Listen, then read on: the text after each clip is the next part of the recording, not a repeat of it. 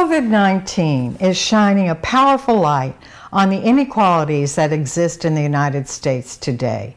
You have probably read, seen, and heard the many, many stories about how this horrific disease and death is disproportionately affecting people of color, working and middle-class workers, the frail, and the elderly.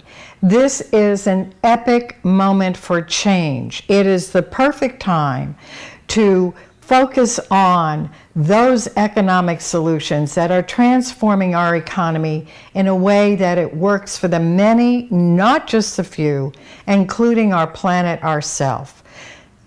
But it is ours.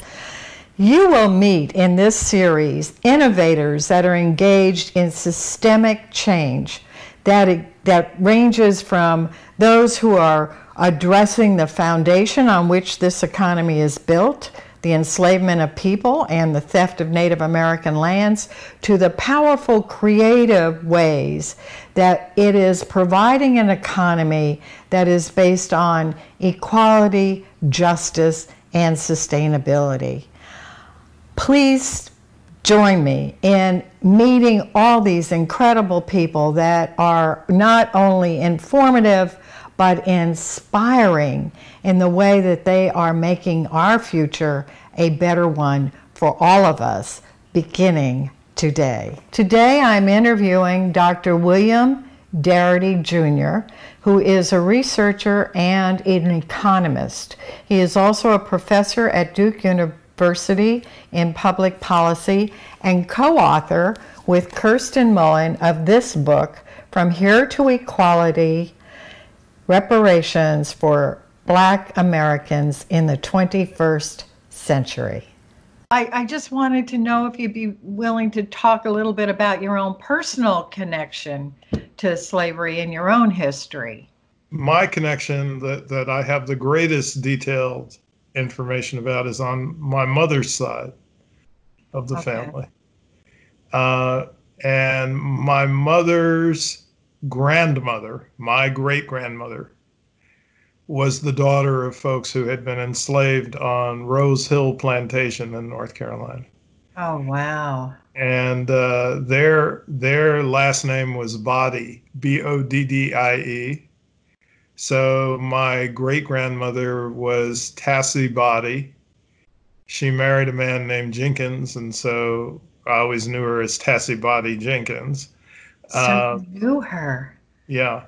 So that's the proximity to Wow. enslavement is actually relatively close in my family.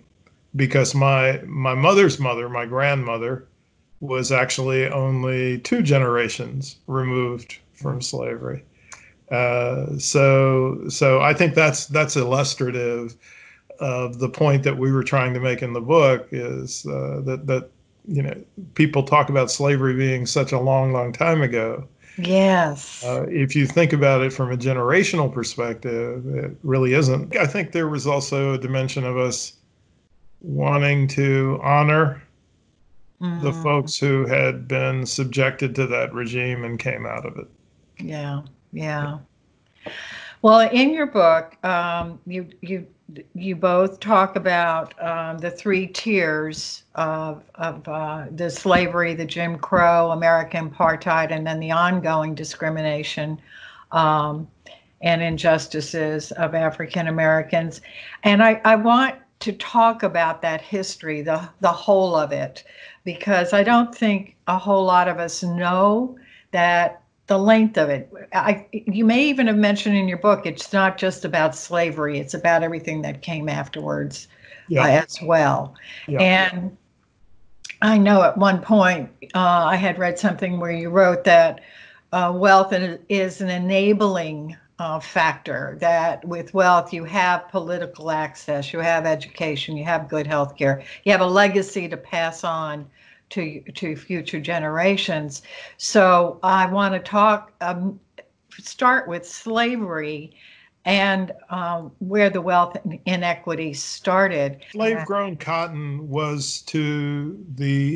the role in the economic development of the United States that slave-grown sugar played in the economic development of the United Kingdom.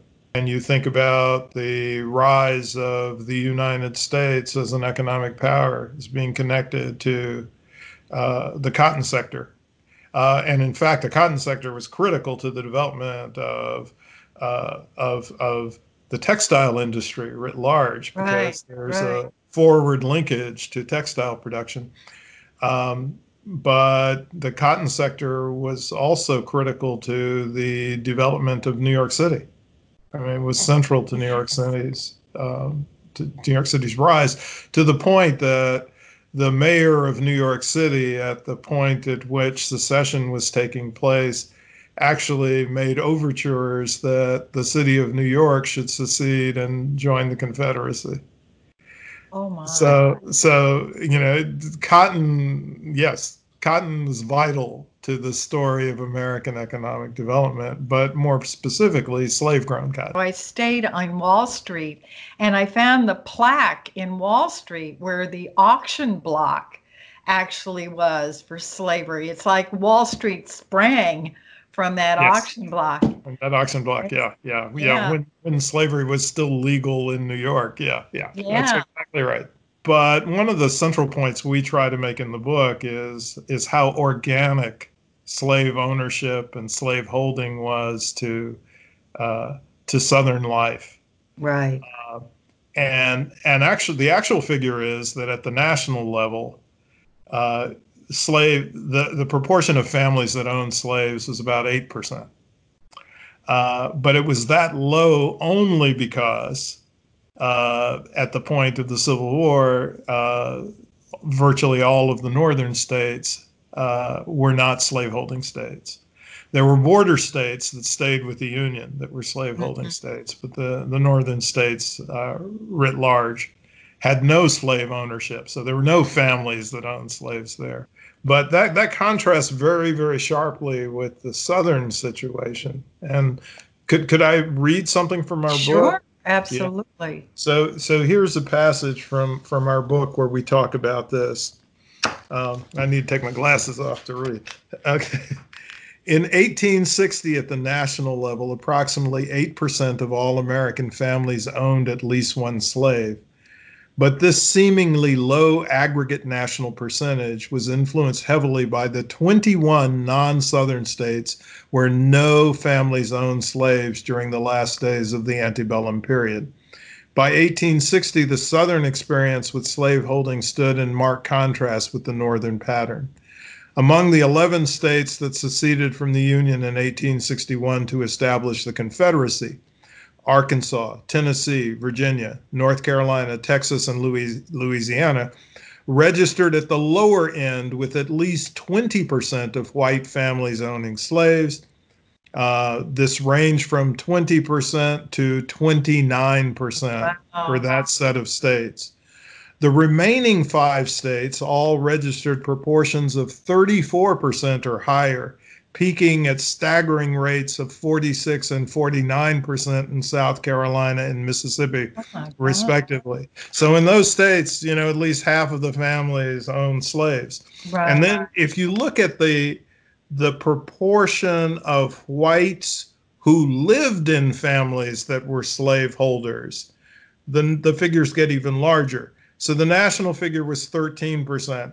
But in 1860, 1/4 of whites in Arkansas and Tennessee lived in families that owned at least one slave. In Texas, Virginia, and North Carolina, at least 1/3 of whites lived in slave-owning families. And then the proportions rise well above 40% in Florida, Georgia, Alabama, and Louisiana, cresting as, and in our language we say, at a fantastic 55 and 57% in Mississippi and South Carolina, respectively. So we conclude that at the onset of the Civil War, Southern whites and slave ownership were intertwined tenaciously, and the movement towards civil war was an act of widespread self-interest on the part of Southerners, not something that was prompted by some tiny minority of the population that owned slaves. Okay. The other thing that the bigoted pundits always throw out is this line that there were black slaveholders in the United States. And that is true. There were some black people who did own slaves, but in one of our footnotes in the book, we say the following: slaves held by free blacks comprised a tiny proportion of the total number of enslaved persons. The best available estimates indicate that 3,000 free blacks owned 20,000 people in 1860. Approximately 0.05% of the 4 million enslaved persons. The 3,000 slave-holding blacks themselves constituted less than 1% of the 477,000 free blacks in the United States. Wow. Yeah. So, these are a couple of highly objectionable talking points that we thought it was essential that we address in the book. Yeah. The Civil War ends, and then it continues. This is the first I have read of the black codes being the slave codes, based on the slave codes. Would you like to talk more about that? Because I'd like people to know just how horrendous that was. Yeah. So in the aftermath of the Civil War, there was the possibility of two fairly extraordinary things happening that could have actually charted a completely different course for the United States. So one of these would have been the provision of the promised 40-acre land grants to the formerly enslaved, and the other was full suffrage. Right. That's what Lincoln asked. At least for black men. Okay. Yes. At least for black yes. men. But neither of those things took place, and in large measure, the latter, the capacity to participate fully in the political process in the United States, was destroyed by a systematic white terror campaign, which we view as the rejuvenation of the activities of the rebellion that had taken place on the part of the secessionist states. That this persisted, and to the extent that they maintained any degree of control over state legislatures, they proceeded to enact what we now refer to as the Black Codes. The Black Codes essentially restored the status of servility on the part of blacks in the United States, and actually constituted a form of what some people like to refer to as neo-slavery. They restored conditions where blacks were fully subject to the whims, preferences, and desires of whites, where blacks had no more control over the lives of their children, where working activities and employment were structured and strictly under the control of whites.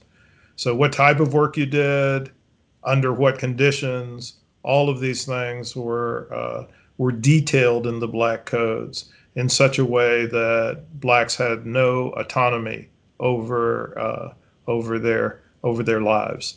So so you could argue very clearly that the Civil War continued.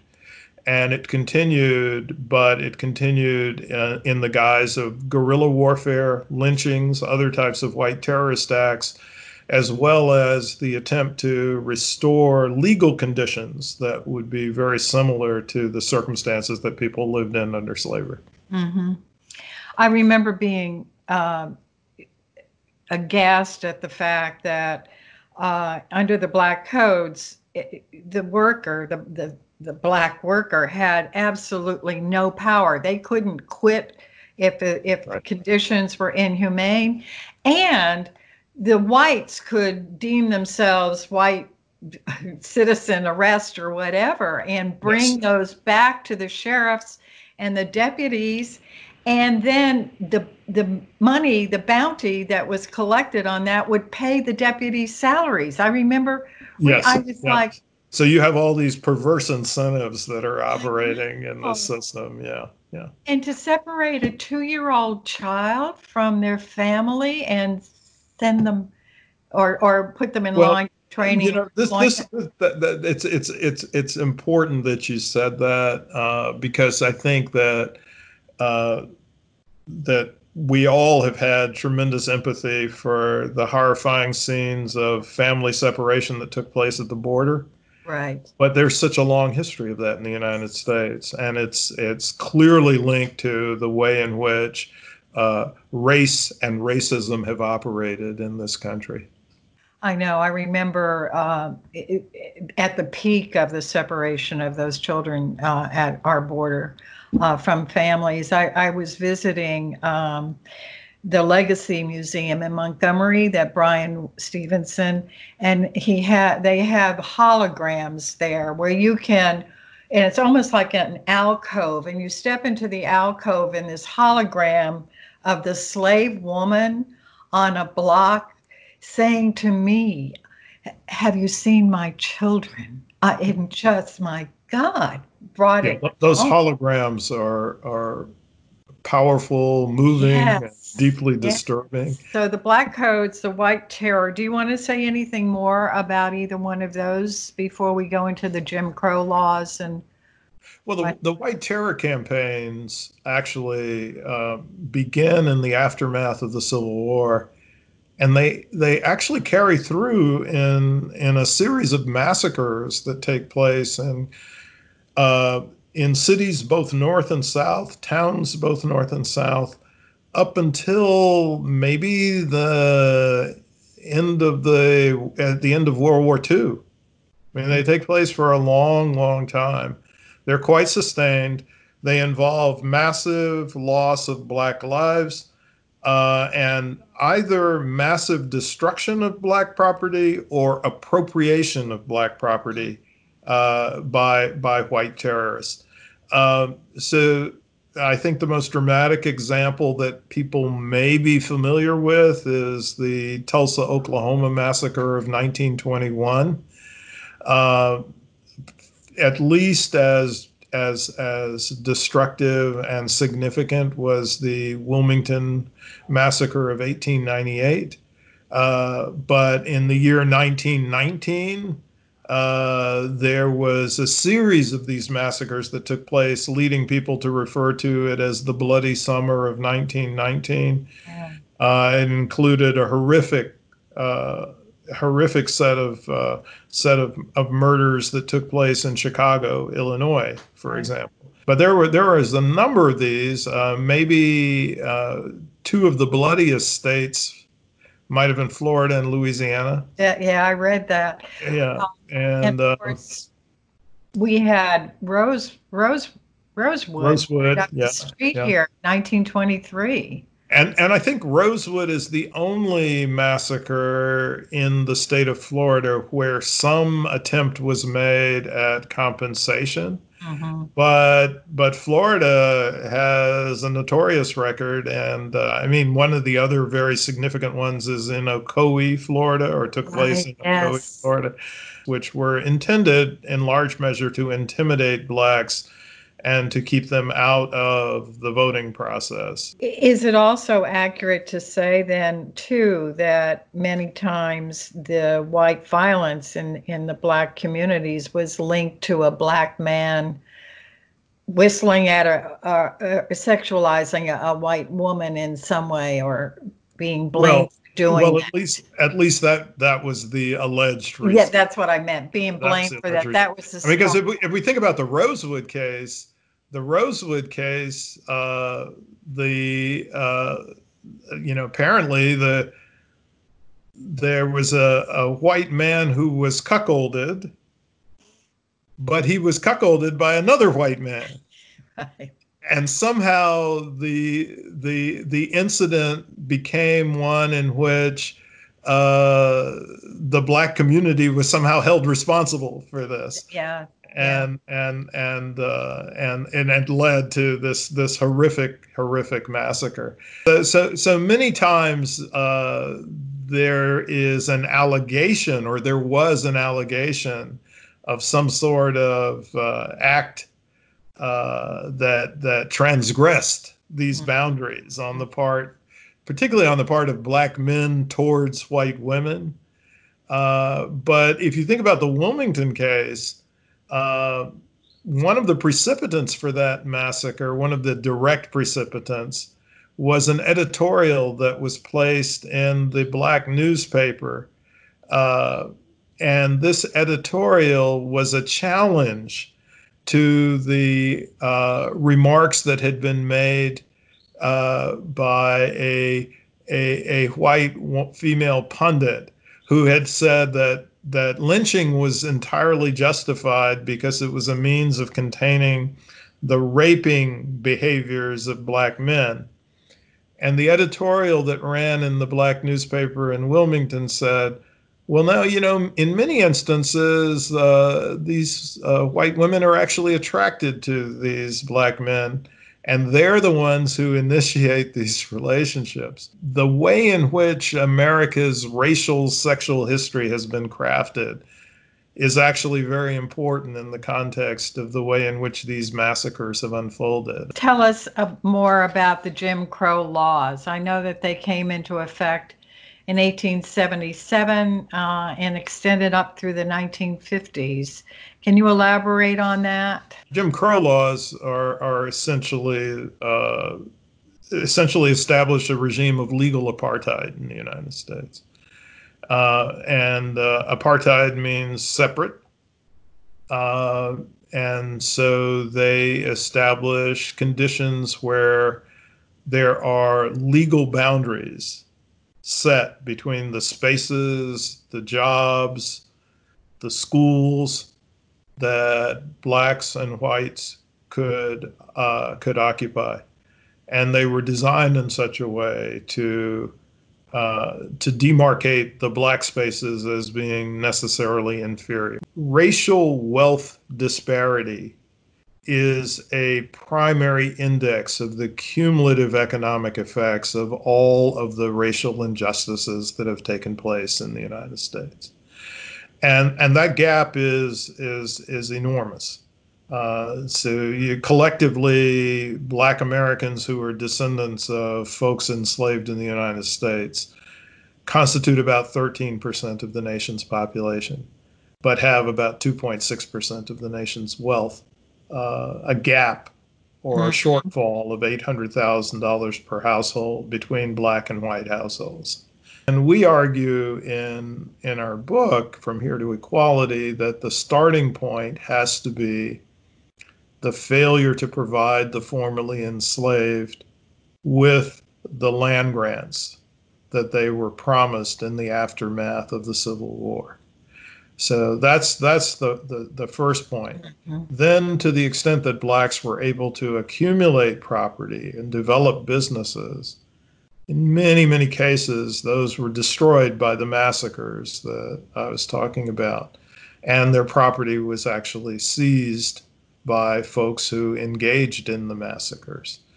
But if you turn to the 20th century, where we have placed a significant amount of emphasis on home ownership as a source of wealth, and I would perhaps argue that we've placed an overemphasis on it because the folks in the upper 25% of the wealth distribution do not rely very heavily upon home ownership as their source of wealth.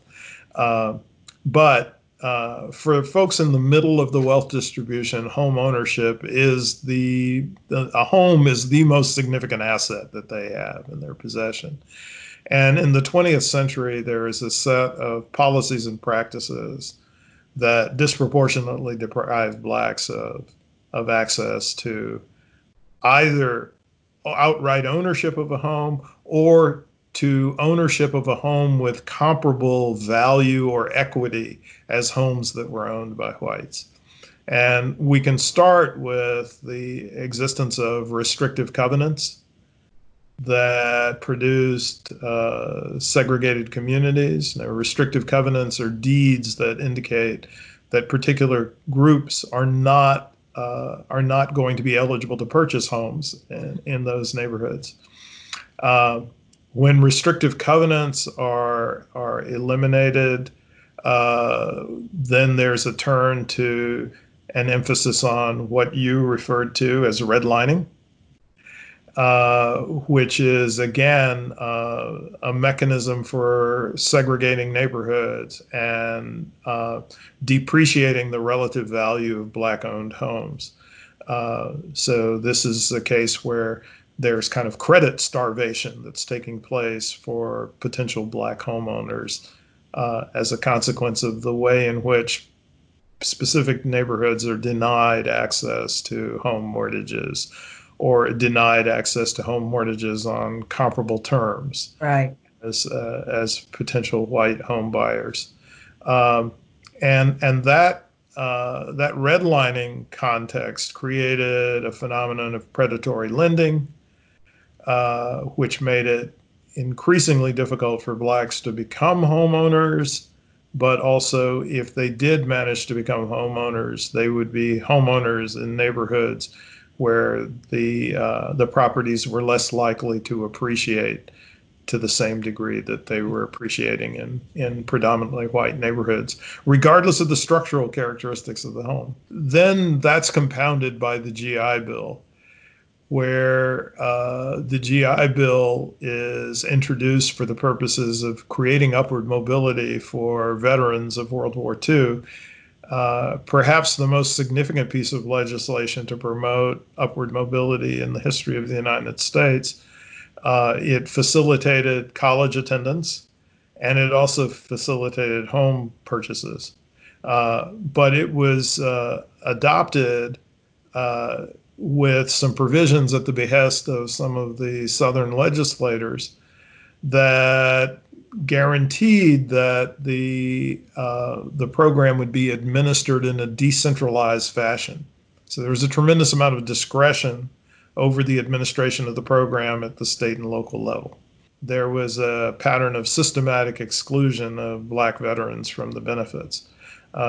So much so that I think in Ira Katznelson's book, When Affirmative Action Was White, he points out that in the state of Mississippi, there were only 2 Black veterans who got the benefits of the GI Bill. You stacked up the process of supporting upward mobility in favor of whites and against Blacks by the use of the GI Bill. In the early part of the 21st century, where we have the Great Recession and now the pandemic, where the federal response to both crises is a response that merely can make the racial wealth gulf even wider because of the way in which funds have been distributed. So in the Great Recession, the support is given largely to the investment banking community. And in the current crisis, at least the first allocation of funds under the CARES Act went disproportionately to direct payments to larger corporations and businesses, as well as larger banks. And as a consequence, we can only imagine that the racial wealth divide is just going to get larger. Right.